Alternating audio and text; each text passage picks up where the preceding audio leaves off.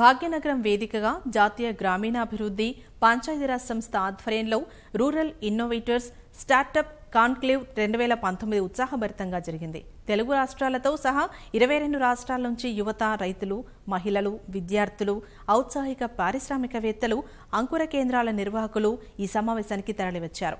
జాతీయ స్థాయి గ్రామీణ మేళాలో 200కు పైగా స్టాళ్లు కొలువుతీరగా వ్యవసాయం, అనుబంధ రంగాలు, అదనపు విలువ జోడింపు, మార్కెటింగ్, గ్రామీణాభివృద్ధి లక్ష్యాలుగా రైతులు, యువత, ఔత్సాహికులు రూపొందించిన వినూత్న ఆవిష్కరణలు సందర్శకులను విశేషంగా ఆకట్టుకున్నాయి.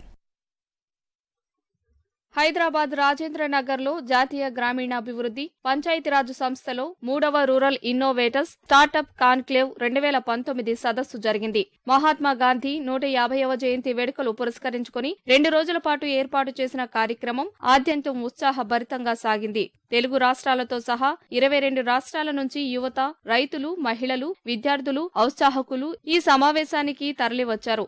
ఈ గ్రామీణ మేళాలో 220 పైగా స్టాళ్లు కొలువుతీరాయి. గ్రామీణాభివృద్ధి, పంచాయతీరాజ్, వ్యవసాయం, అనుబంధ రంగాలు ఎదుర్కొంటున్న సమస్యలకు పరిష్కారాల కోసం ఔత్సాహకులు రూపొందించిన ఆవిష్కరణలు ప్రదర్శనలో సందర్శకులను విశేషంగా ఆకట్టుకున్నాయి. ఈ జాతీయ ప్రదర్శనను కేంద్ర మంత్రులు నరేంద్ర సింగ్ తోమర్, సాధ్వి నిరంజన్ జ్యోతి పరిశీలించారు. ఉత్తమ ఆవిష్కరణలకు నగదు ప్రోత్సాహం, బహుమతులను అందజేశారు.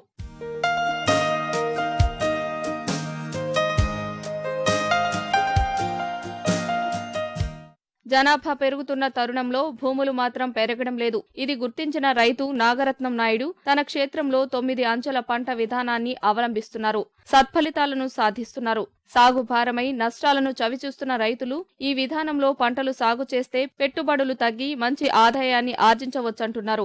9 స్టోరీ క్రాపింగ్ ప్యాటర్న్ అనేది గత 25 సంవత్సరాల నుంచి మన ఫామ్ లో డెవలప్ చేశాము. తద్వారా రైతుకి ఎలాంటి ఆదాయం వస్తుంది. దుక్కి దున్నే పని లేదు, ఒక్కసారి నాటేస్తే మళ్ళీ నాటే పని లేదు, నీళ్లు తక్కువ, సో ఫర్టిలైజర్స్ లేదు, పెస్టిసైడ్స్ లేదు, ఇన్కమ్ డబుల్ ద ఇన్కమ్ వస్తుంది. అది ఎట్లా అంటే మనం కొన్ని మొక్కలను ఎంచుకుంటాం.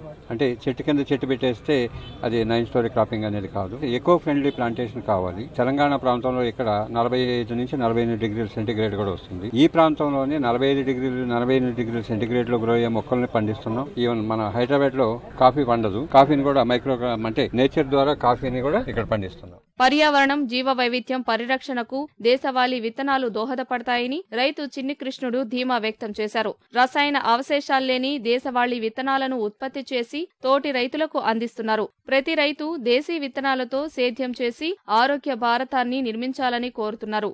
ఇప్పుడు పండించేటి హైబ్రిడ్ రకాలు, ఇంప్రూవ్డ్ రకాలు ఉన్నాయి కాబట్టి అందులో పోషకాలు సమృద్ధిగా ఉండలేవు. కెమికల్స్ వెళ్తే దిగుబడి ఎక్కువ వెళ్తుంది, కానీ అటువంటి ఆహారం తినడం వల్ల ఆరోగ్యంగా ఉండలేరు ప్రజలు.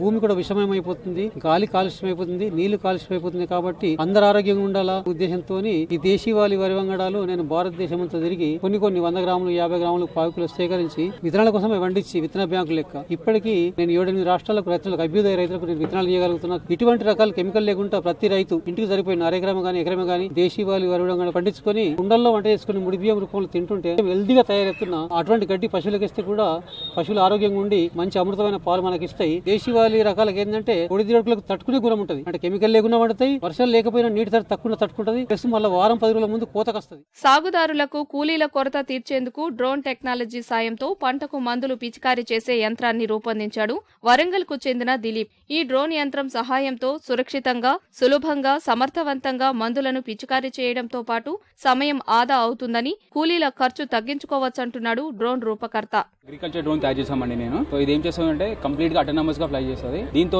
మనం కేవలం 5 నిమిషాలు ఒక ఎకరాన్ని పురుగుల మందు గానీ న్యూట్రియన్స్ కానీ స్ప్రే చేయొచ్చు. మాన్యువల్ గా స్ప్రే చేయడం వల్ల హెల్త్ డిజీజ్, ఇలా కూలీల కొరత, రోజుకు టైం కి స్ప్రే చేయకుండా పంట పాడైపోవడం, సో ఇట్లాంటి జరుగుతూ ఉంటాయి అన్నట్టు. సో ఇవన్నీ ప్రాబ్లమ్స్ ఓవర్కమ్ చేయడానికి మేమేం చేస్తామంటే అగ్రికల్చర్ డ్రోన్ తయారు చేసాం. ఇది ఏం చేస్తామంటే 5 మినిట్స్ లోనే ఒక ఎకరానికి వచ్చేస్తుంది. కంప్లీట్ గా బ్యాటరీ ఆపరేటెడ్. సో ఇది ఒక బ్యాటరీ సెటప్ తోటి మనకి 5 ఎకరాల వరకు స్ప్రే చేయొచ్చు. 5 ఎకరాల తర్వాత మనం మళ్ళీ బ్యాటరీ చేంజ్ చేస్తుంటది. దీని కాస్ట్ వచ్చేసి 6 లక్షలు పడుతుందండి. సో అందరు దీన్ని కొనలేరు. రైతులకి అందుబాటులో ఈ ప్రాబ్లమ్స్ అన్ని ఓవర్కమ్ అయ్యేలాగా రైతులకు సర్వీస్ చేస్తుంది. ఆయా ఉత్తమ ఆవిష్కరణలను కేంద్ర మంత్రి సాధ్వి నిరంజన్ జ్యోతి ప్రశంసించారు. వినూత్న ఆవిష్కరణలకు నగదు ప్రోత్సాహం, బహుమతులు అందజేశారు.